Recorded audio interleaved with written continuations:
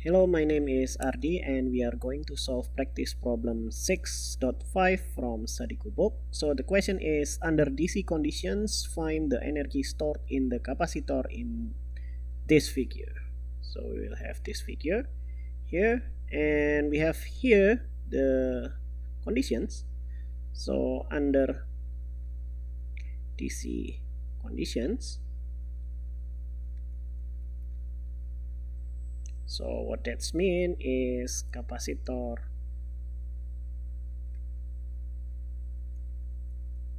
is equal to open circuit.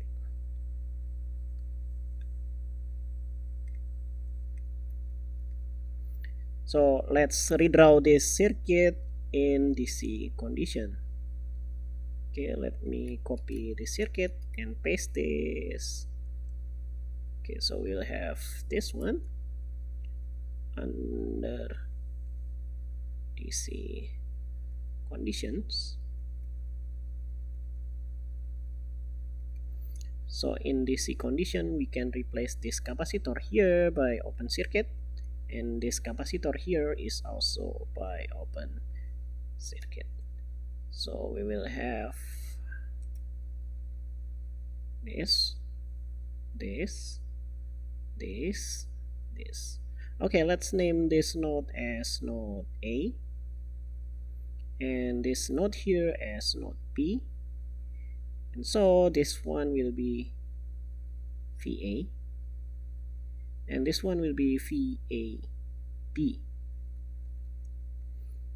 Okay, and let's just use the bottom of the circuit as our ground. Okay, that will make things easier. Okay, now let's calculate here. So we now have a voltage source here with 50 volt, and then we have 3 resistor here with 1, 3, and 6 kilo ohm value. So let's draw a current that will pass through here, then goes here, and finally comes back to that. And let's name this blue current as I. So I, according to Ohm's law, is voltage divided by the resistance. So the voltage is 50, it's clear, and then the resistance we will have 1 kilo ohm. Because it in series, we can just add them up, plus 3 and then plus 6. So I will have 50 divided by this one is 10, and we will have 5. And the unit, about the unit, this 50 is volt and this 10 is kilo ohm, so volt divided by kilo ohm is milliampere. So we have this current here is 5 milliampere. So now we can calculate VA, VAB, and VB. So the easiest first, I think we can start from this VA here. So if we look the current that goes through this resistance here, I will have 50 minus this one, VA, divided by 1 kilo ohm is equal to 5 milliampere. And then this one will be 50 minus VA is equal to 5, and so we will have VA is equal to 50 minus 5, which is VA is equal to 45 volt. So let's save this. This is important value. And then now we can calculate VB. So here, if we take a look at this 6 kilo ohm resistor, we will have VB minus the voltage in the ground will be 0, and divided by 6, and that will also equal to 5 milliampere, and that will make this VB minus 0 is equal to 5 multiplied by 6, and so we will have VB will be 5 multiplied by 6 is 30 volt. Okay, we have VA and VB, and now we need to calculate VAB. So we'll have VAB is equal to VA minus VB. So I will have 45 minus 30.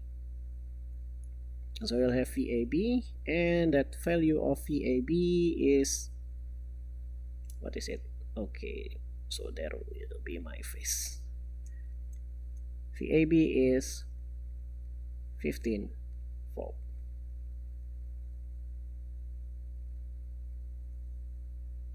Okay, now we have VA is 45 volt, and here we have 45 volt, and that means that we have here is 45 volt in under DC conditions, and VAB is 15 volt. VAB is 15 volt, so the voltage here plus minus is 15 volt under DC conditions. Okay, now we need to find the energy stored in each capacitor. Okay, remember that the energy that's stored in capacitor is 1/2 multiplied by the capacitance multiplied by the voltage squared. Okay, now what can we do here?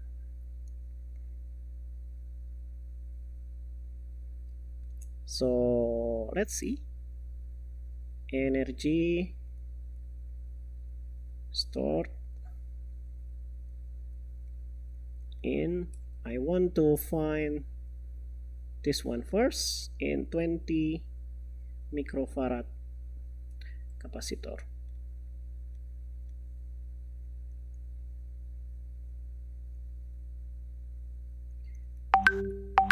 So the voltage here is 45 volt, so let's just plug that into our formula, 1/2 C V squared, and that will be 1/2 multiplied by the C will be 20, and then 45 volt multiplied by 45, and that will be squared. And remember that this 20 is in microfarad, so we need to multiply it by 10 by minus 6. Okay, now we'll have 10 multiplied by 45 squared will be, this is 2025. Okay, multiplied by 10 to the minus 6.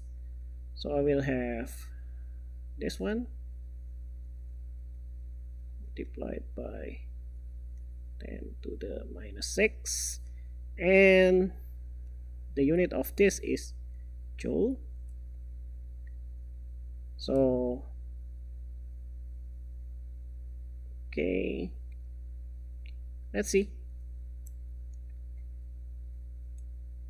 This one will be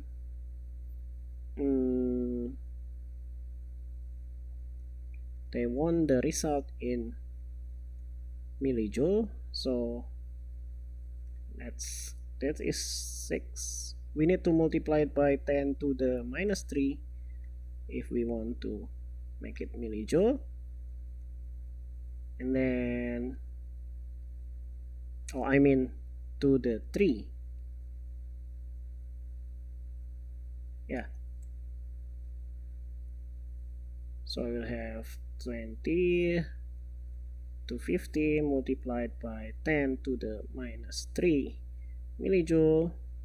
or we can rewrite this as 20.25 millijoule.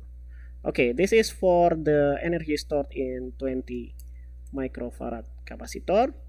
So let's do the same process here. So we need to repeat that.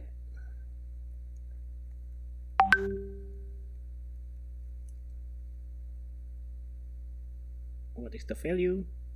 30 microfarad, and let's just plug the formula. Okay, we need to 1/2 multiplied by 30, and remember 30 is in microfarad, so we need to multiply it by 10 to the minus 6 multiplied by this one, 15. So we'll have 15 squared, and this one will be 15. Okay, and that one will be 10 to the minus 6, and 15 squared is 225. And then I need calculator to solve that. Okay, we'll have 33, this one, this number, multiplied by 10 to the minus 6, and the unit is joule, and they want the answer in millijoule, so I just need to multiply this by 1000.